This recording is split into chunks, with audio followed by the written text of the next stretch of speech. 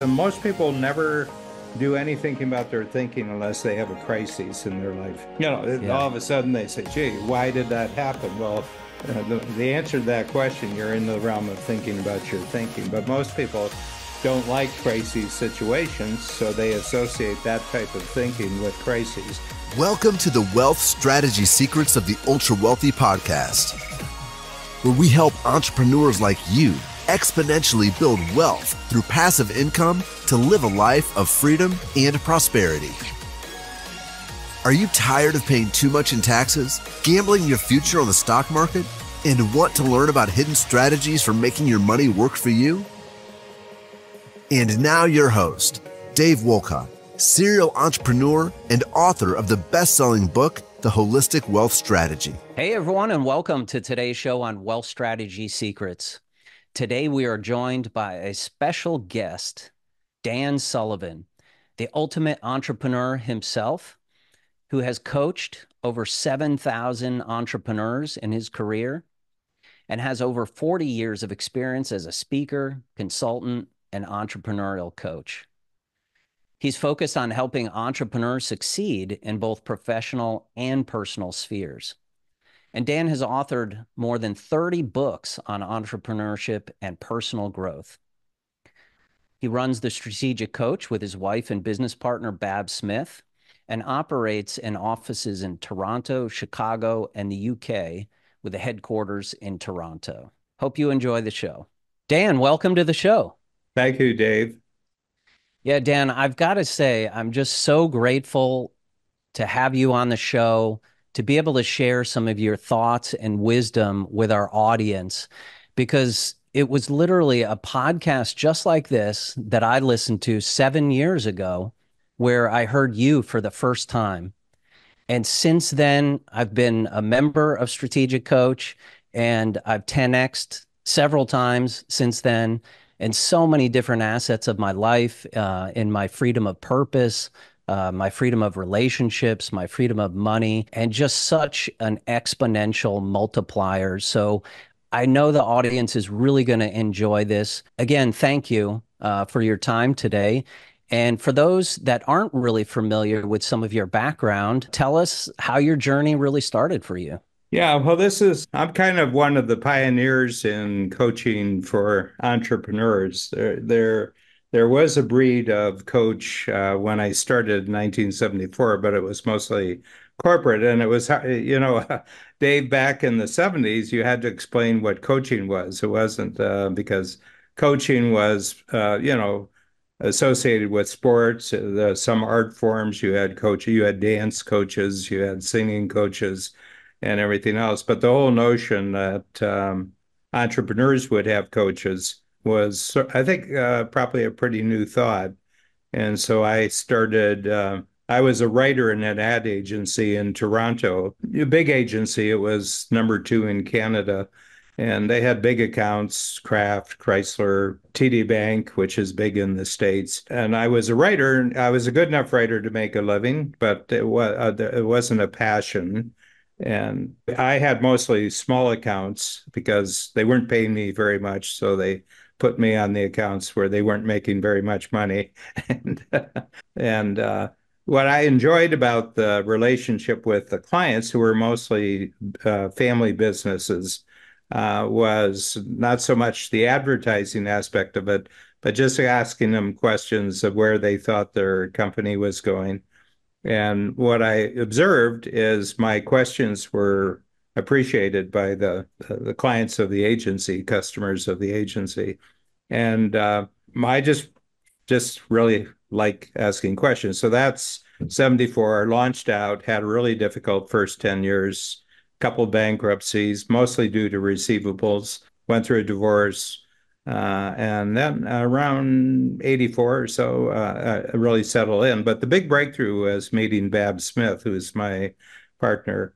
And we had two abilities that just totally complemented each other. And Babs is marvelous at creating teams of skilled people, creating processes. And I'm really good at just being front stage.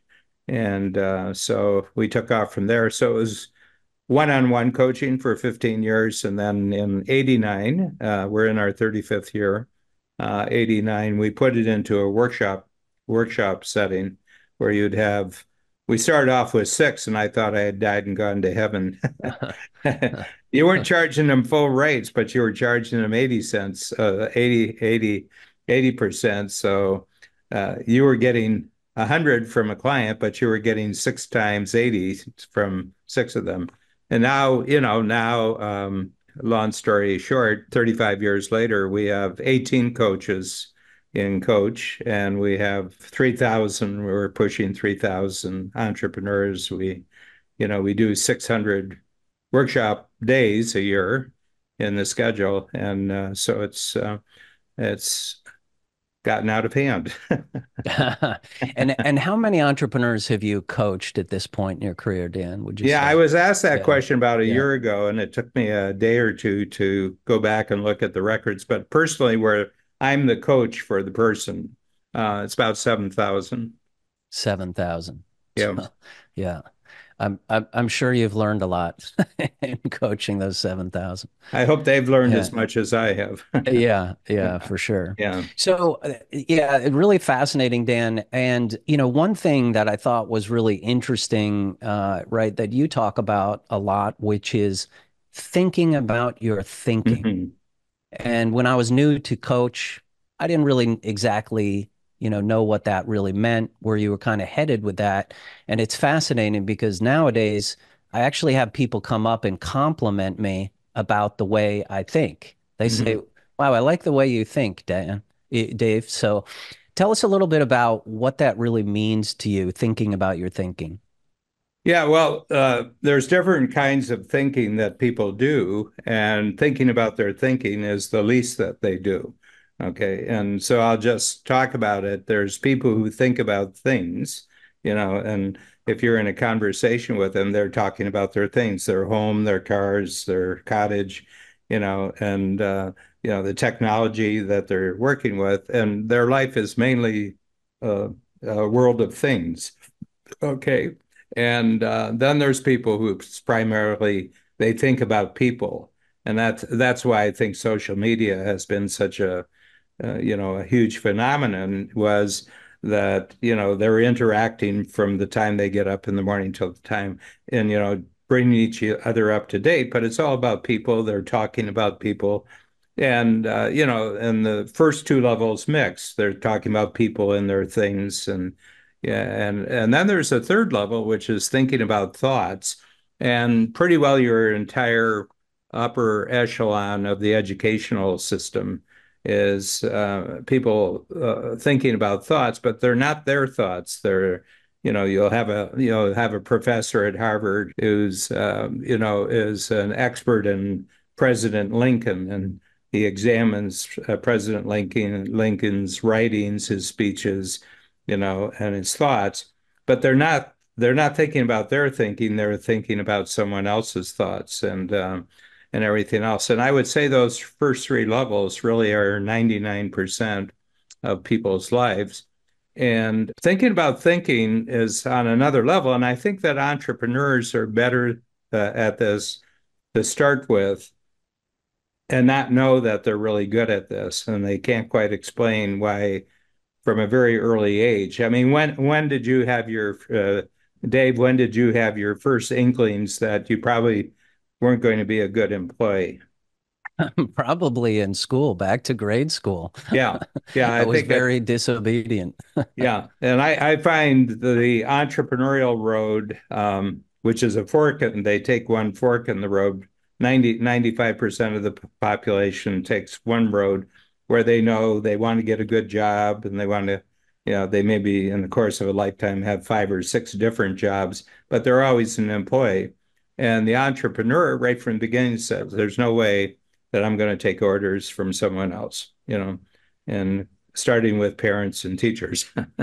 and and Yeah, where in 100%. Connecticut? Where in Connecticut did you grow up? So I grew up, sadly, people know the town, Newtown, Connecticut. because they had that shooting there Oh in yeah. the school, which was really tragic. But I grew up in a middle class family, Yeah. and to your point, I mean, it's so interesting, right? Because I followed that recipe of success, like so many of us do, which is go to school, get good grades, life is just going to work out, Don't go and to then jail. Don't go to jail. yeah, yeah, and you'll be fine, right? And Yeah. and I did the ROTC program in the Marine Corps, and I know you served in the Army as well, Dan. And it was a complete bureaucracy. It was a hierarchy. It was just this system that I really struggled inside of that Yeah. system. I liked being mission driven, but I didn't like the system. And then when I got into corporate America, it was completely more of the same, right? Which is this corporate hierarchy and all of these, rules. It just What didn't was the allow for industry? What thinking. was the industry? I was in the tech industry. Oh, yeah. Yeah. Yeah. Yeah. Yeah. So there's this, but I've done a lot of anecdotal research on this topic. When did you get the sense that you weren't operating the way the other kids were? And it's before 10 years old. I would say easily you can see it before 10 years old. The other thing I noticed, how old are you now? 54. 54. I would say at 54, you're probably more like you were when you were 8 years old than almost all of the people you know who aren't entrepreneurs.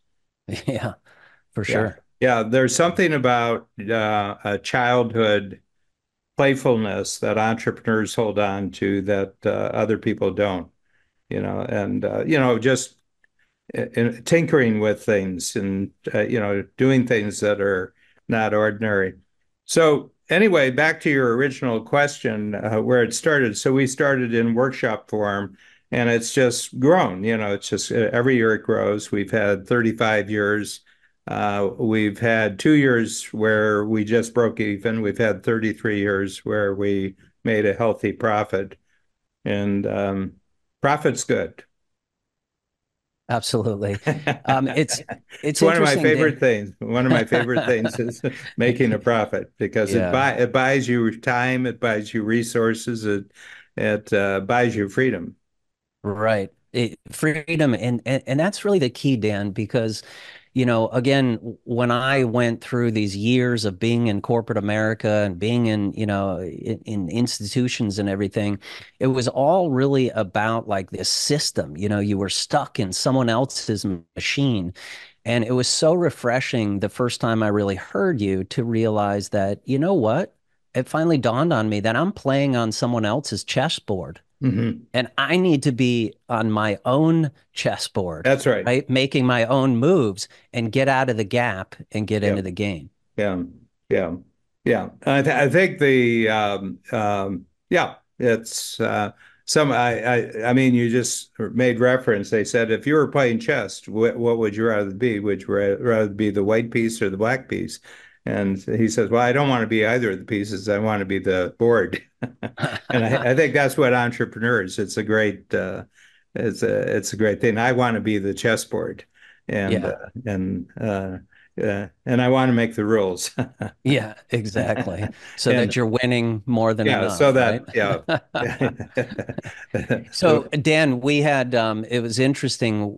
We just had our annual summit with our mastermind group, and we talk a lot about creating holistic wealth in your life, right? And mhm, looking at all the different elements, including, health and mindset and all these different things. And we did this really cool exercise. We did a wealth visioning mind mapping. mhm, And it was so fascinating to see what unanimously showed up for everyone, which the answer to, which was at the center of this. It wasn't about how many zeros are in your bank account or how big your portfolio is. It was all about freedom. yeah. So tell us about, your concepts around freedom. Yeah, well, there's two types of freedom, and one of them is freedom from. Okay, so I'll take you back to Connecticut and the school, and your experience in the Marine Corps, your experience in in corporate life. One thing that drives you to be an entrepreneur is that you want freedom from what you don't like about something in your past. Okay. and I would say that the vast majority of entrepreneurs that I have met, their entire life is still governed by freedom from. They're very successful. You're 54. They're very successful, and they have achieved things that they couldn't have imagined 20, 25 years ago. And but they're still trying to get away from something. Okay. And what I say is because you're not really thinking about what you really want. Okay. Freedom, when you get freedom too. So I'm totally in freedom too. There's something I'm getting to, and I've got an update on that. And I've just been talking about it for the last couple of weeks, so we can reveal it on this show. And I was saying to a group, and I'd have them draw a picture. I'm kind of gifted visually. I was a born artist, and in the ad agency, I did a lot of, you know, layouts and things like that. So I'm very good at that. So I just had them take a sheet of paper and turn it sideways, a blank sheet of paper. And in the lower left-hand corner, I had them draw a little circle and put the word here there here next to the little circle, and then go to the upper right hand. There's a big circle and put there, and then draw a straight line from the little circle to the big circle with an arrowhead that touches the big circle. And I said, now above the line, write the word striving. And they write the word striving. And I said, this is a picture of your life. You're here and you're trying to get to there. And I said, how many of you?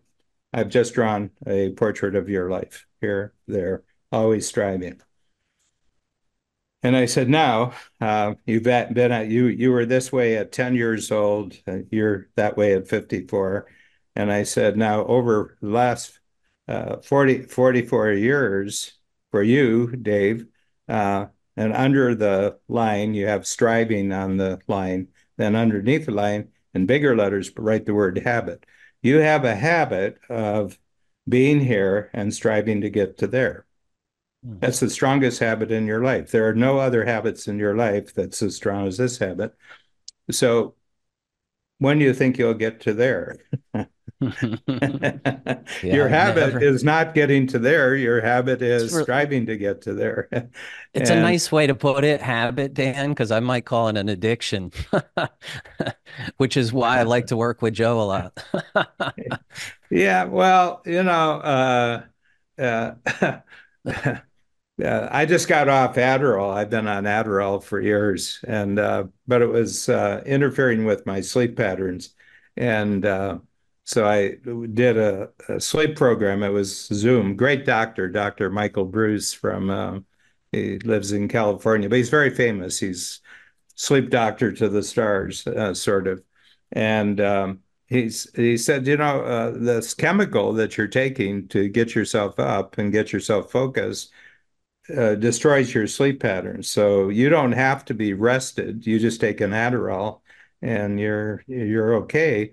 And then at night you're taking a sedative to go to sleep. So you don't have to be sleepy to go to sleep. I mean, you don't have to be tired to go to sleep, and you don't have to be rested to get up and do a full day's work because chemically. But he said, if you would get off the Adderall and then we'll get you off the sedative, it'll be a bit of cold turkey for a little, for a week or two.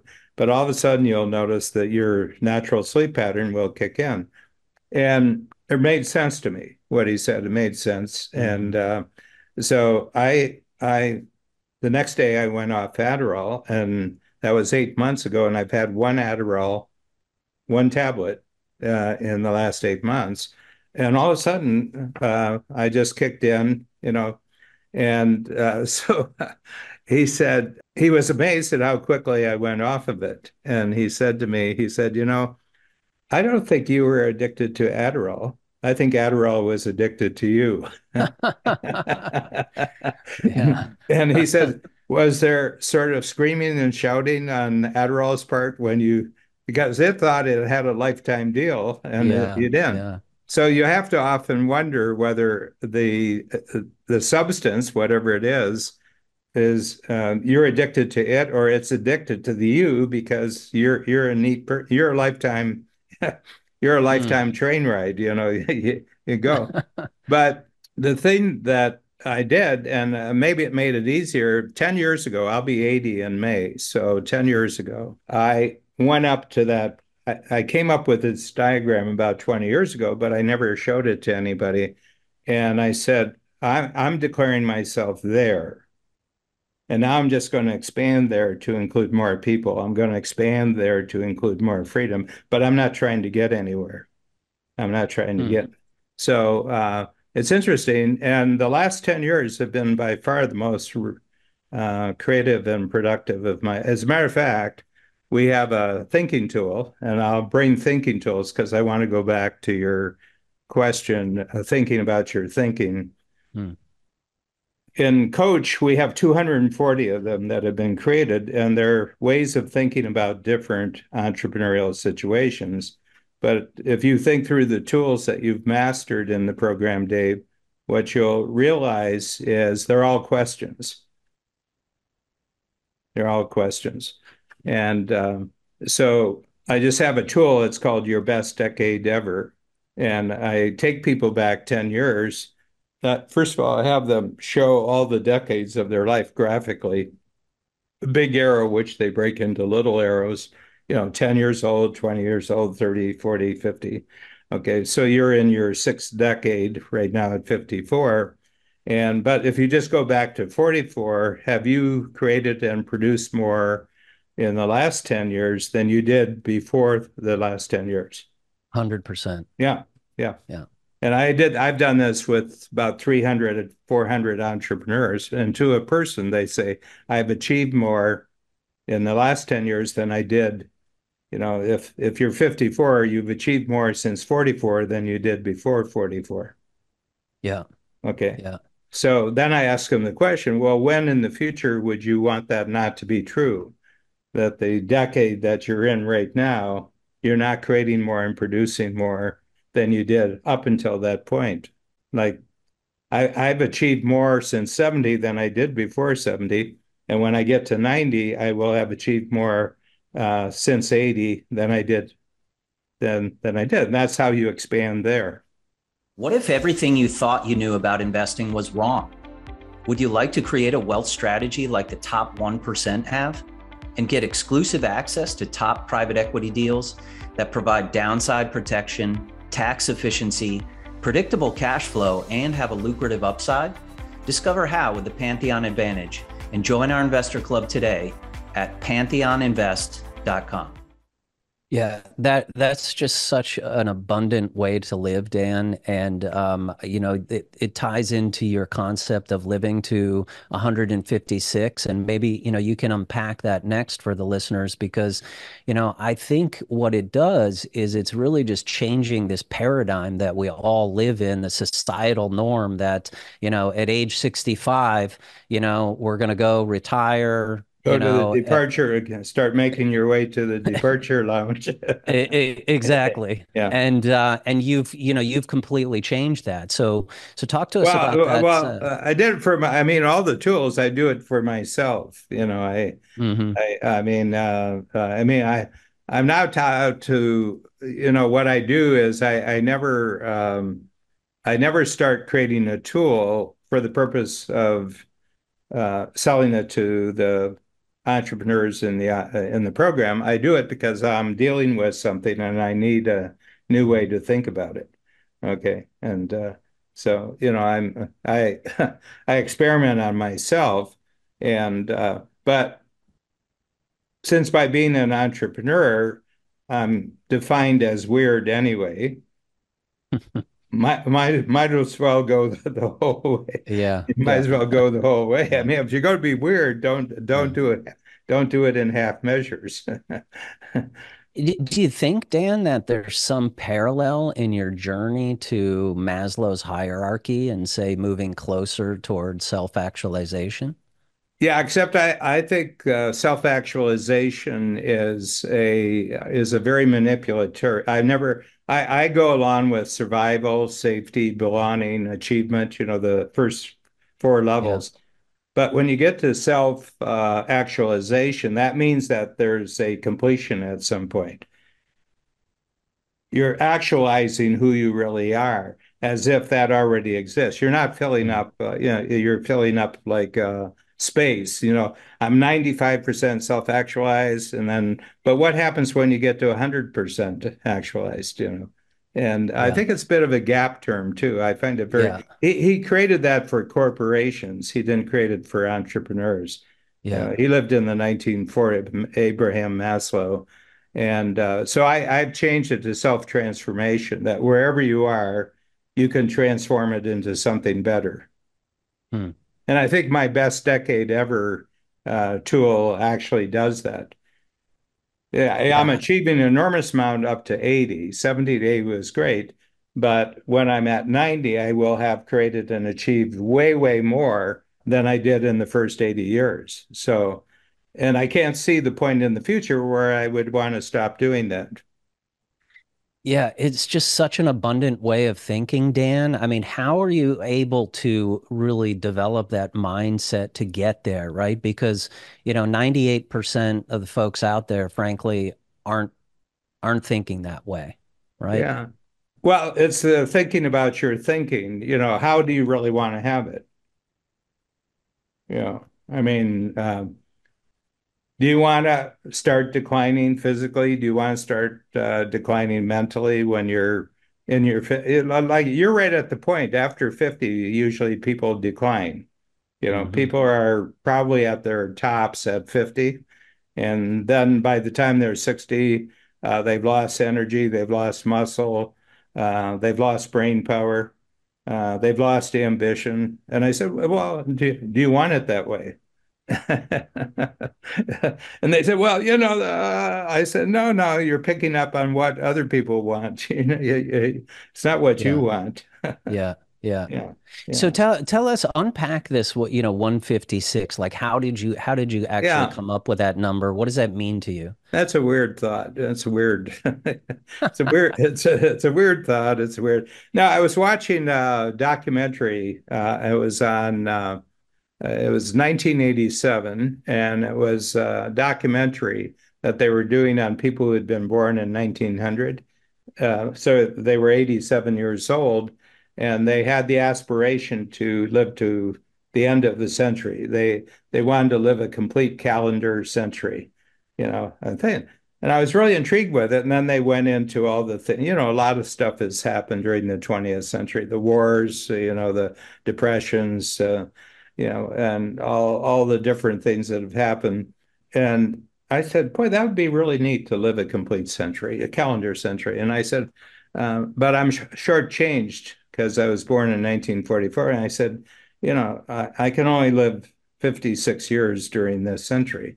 And so I had the thought, well, why don't you take the 56 and then do the calendar century from 2000 to 2100?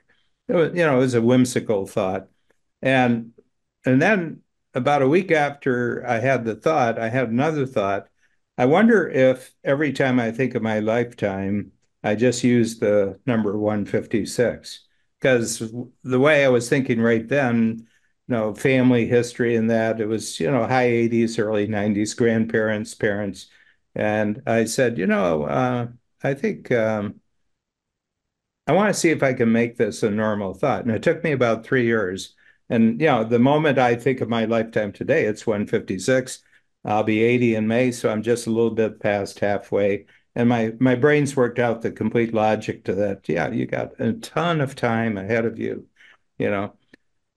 So Babs and I were married at that time. We got married in 86. And so 3 years in, I said, I've got a thought. I'm just going to explain the thought to you. And I said, I have this thing about living to 156. And she thought about it for about 20 seconds. And she said, well, then I'm going to live to 149 because she's 7 years younger. And it was just like Okay. that. And I Yeah. said, whoa, whoa. I mean, she didn't question it. She didn't bring up any objections Mm, or anything. She said, well, I'll live to 149. mm. And so that's been, it's been 35 year, 30, whatever it is. That was 90, so it's 24, so it's 34 years ago. And and then the program had started, and I was creating thinking tools. So I you remember the diagram because it's the first hour of Strategic Coach. That this is when you're born. This is the age when you think you'll die. And we don't even say think. We say at what age will you die? And let's say somebody puts down 85, and I say, well, let's talk about 84. How do you want to be physically at 84? How do you want to be mentally? How do you want to be financially? How do you want the quality of your relationships? Your assessment of the life you've lived up until now? And everybody answers exactly the same way. You know, great physical shape, lots of energy, got all my marbles, financially, yeah, no problems, totally taken care of, lots of friends, very supportive friends, and think I'm, really happy with the life I've lived. It's the same. It's the same. Everybody answers the same way. So I said, okay, so you say you're going to die at 85, but you just described how you are at 84. What do you think the chances are, being the way you are at 84, you'd die at 85? And they said, well, I wouldn't. So how much longer? And they said, 20 years, 25 years. And I said, well, which? And they said, 25 years. And I always do it with one person, and then everybody else, you know, creates Yeah. the same form. And then I shake his hand. I said, you've been with us an hour, and I just bought you 25 years. How And about that and, for and ROI? huh? How about How's that for that? I mean, ROI, right? You can go where home now. Your work is done. where else can you get something like this? Right. Instant return. But you did it, Dave. What was it like when you did the exercise? So yeah, it was fascinating, and I have to tell you the trajectory on this one is, I did the same thing, and I've got some genetics issues in my family, so I was thinking, maybe about 89 is what I might make it to, and then I ended up I added some years on, and I got to the number of 116. And some people have actually called me out because in my last book, I put 116 as my number. And since then, I boosted the number. So I'm now up to 146 because Mhm. I think that my mindset has actually expanded. And then the things, I mean, I've already done, I'm actually 5 weeks from doing stem cell injections in my knees. And I know you and I would talk about this a bunch, but I mean, what a game changer, the stem cells and the technology and things that are available. But the biggest thing, Dan, like I'd have to, encourage people out there to think about that's been massive is like, again, whatever the number actually comes up to be, it's really expanded my present moment, Oh yeah. you know? Yeah, it's not so much what the future looks like, it's what the freedom you feel in the present that makes the difference. Exactly. And Exactly. I'm sitting here, and most people at 79, almost 80, aren't buying green bananas because they don't know whether they'll die before they get ripe. They're Yeah. making no new plans, they're establishing no new projects, they're establishing no new relationships just because they've got this thought in their mind. But you moved from 89 to 116, so that's 146 now. So you've added 57 years. And I would say if it goes on, because that's 93 that I created that tool, and people went wild with it. People, they just, oh my God, this changes my thinking about Hmm. everything. And I said, yeah, I think we have a number. My theory is that everybody's got that number, whether they've written it down on a sheet of paper or not. But there's this kind of, it's actuarial tables, it's family history, Right. it's relationships that and everything like that. But that's not your thinking. That's you're taking the information from outside. And I said, well, if you could, and the medical means were available, the scientific, technological means were available, that you could live to the age that you wanted to, what would be the age?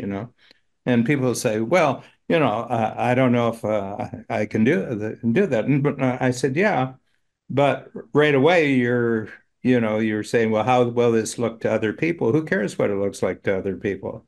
Who cares what other people think about it? What do you think about it? And then they crack through and they say, well, I'd have to change how I'm living right now here.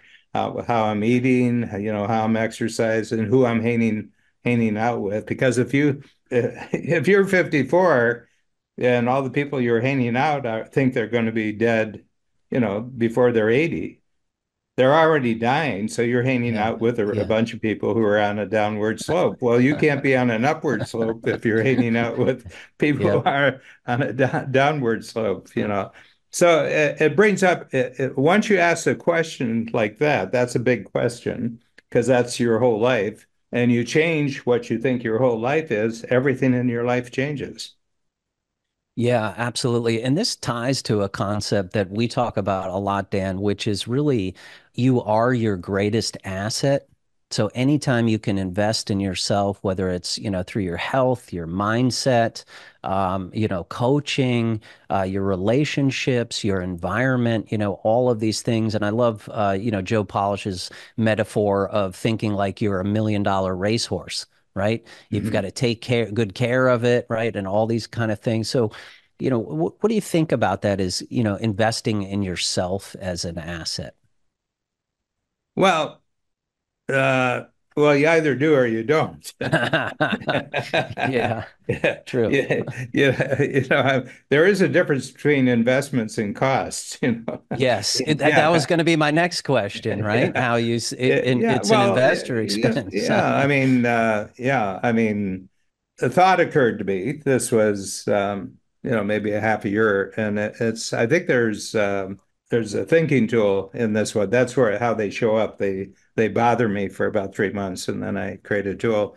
But I suddenly realized that I'm the only human being during my entire life that I have direct access to. I don't have direct access to you. I don't have direct access to Babs. I don't. I mean, there's a universe that Babs lives in that I know a little about. But this one, I know a lot about the universe that Dan Sullivan lives in. And so I said, I'm all I've got to work with. Okay. And I think it comes down to habits. You are tomorrow what your habits are today. Okay. Mm. And if you don't change your habits today, nothing's different tomorrow. And that you can project as far into the future as you want. If you're not changing your habits today, there's no change in the future. So I put a lot of emphasis on habits, and these are my investment. And I'm in a really neat role right now because about 3 months ago, 4 months ago, it was, and I'll talk about this afterwards because it has to do with stem cells. But I said, I'm going to create a scorecard, and the scorecard will list habits that are really good for me. Okay. But these are changes I'm going to make. Okay. And the first change was I realized as it relates to my health and as it relates to nutrition, I never get in trouble with what I eat at meals. I only get into trouble what I eat between meals. Meals, I'm pretty good. Usually, I've got witnesses. Yeah. Between meals, I don't have any witnesses, and so I just said I'm not having any snacks, nothing snacks. So I get to eat 3 times a day. It's a meal. It's a sit down meal, and everything. And in the first 5 or 6 weeks, I established that as a habit, and I've been on it now for about 4 months, and it's easy. And then but I created a little scorecard for me, and I gave it every time I go between meals where I don't have a snack, I get 1 point. So you get four, you actually get 4 points because you get overnight too. Overnight's the easy one, you know. And then I said, well, what other habit? And I've added a whole bunch of habits. So the first week I got a score of about 21, and now the score I'm getting in a week is about 250. Okay, Wow. 250. And I've just added other habits. And so I'm on a roll. I'm on a roll. And all I'm doing is you just focus on one habit at a time and put it in place. And I don't need 6 weeks, 5 or 6 weeks to do it. If I go for 10 days and looks like it's getting footing. I just add another habit, you know. And one thing that relates to another tool in Strategic Coach, Dave, and that's the gap. You will never go in the gap if you know you can correct your future. Mm. Look, like the gap is you say, oh, I should have done this, but I didn't do that. I didn't do it, so I feel badly about myself. I said, well, I didn't do it today, but in the future, it's going to be a habit. So I'll just postpone the correction into the future, which is really easy if you've given yourself a lot of future. Yeah, exactly.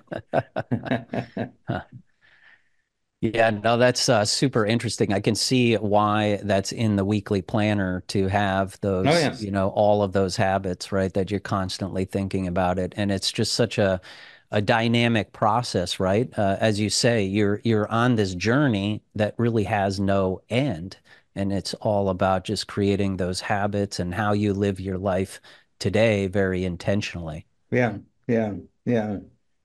So what's the big thing for you going forward now? I mean, expanding your there. How are you expanding your there?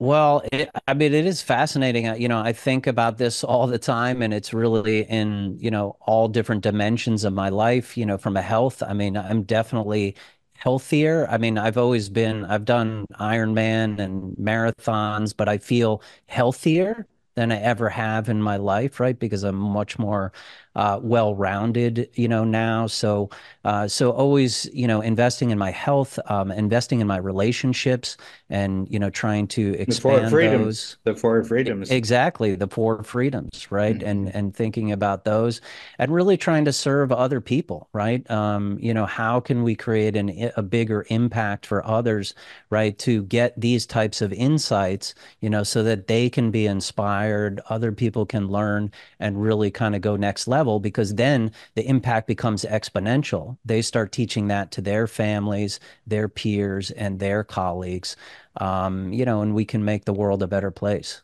Mhm. Mhm. At least So our Dan, part of it. At least our part of the world. yeah, exactly. Yeah. So Dan, what's your reveal? You mentioned you have something coming up. You've been talking about for a Yeah. few weeks Yeah. now. Well, you've been doing the triple play, right?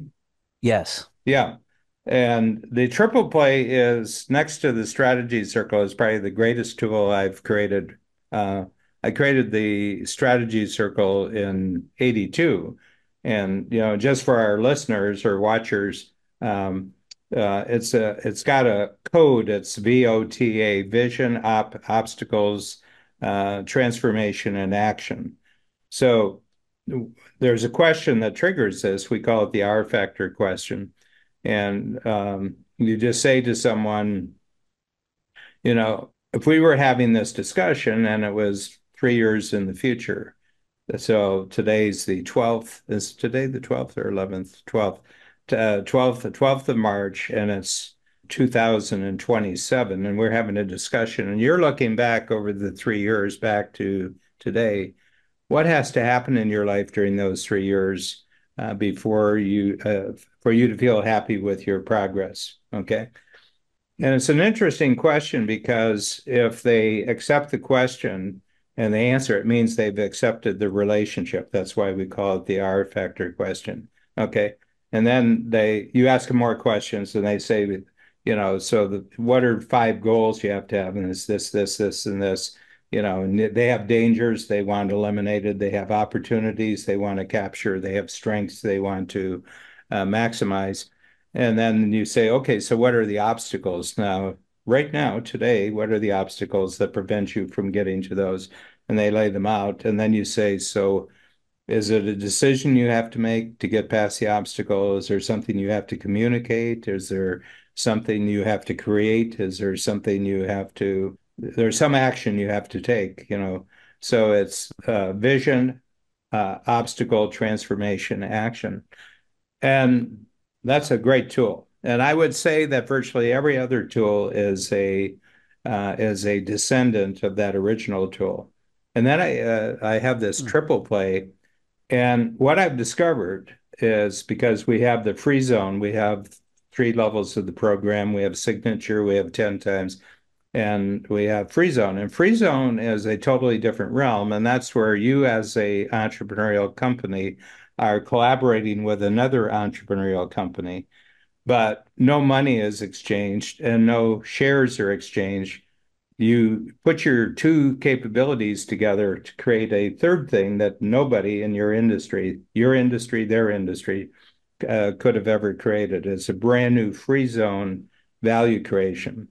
And you don't have any competition. So the whole thing is to get collaborations where you're eliminating competition. So anyway, and it's good, but what we've discovered, the best collaborations are actually three people. Okay. And they have three different capabilities, and you put the three capabilities together, and all of a sudden it just goes really, really crazy. So I'm introducing that on Thursday. I have had the triple play for a couple of years, but now I'm using the triple play to create collaborations.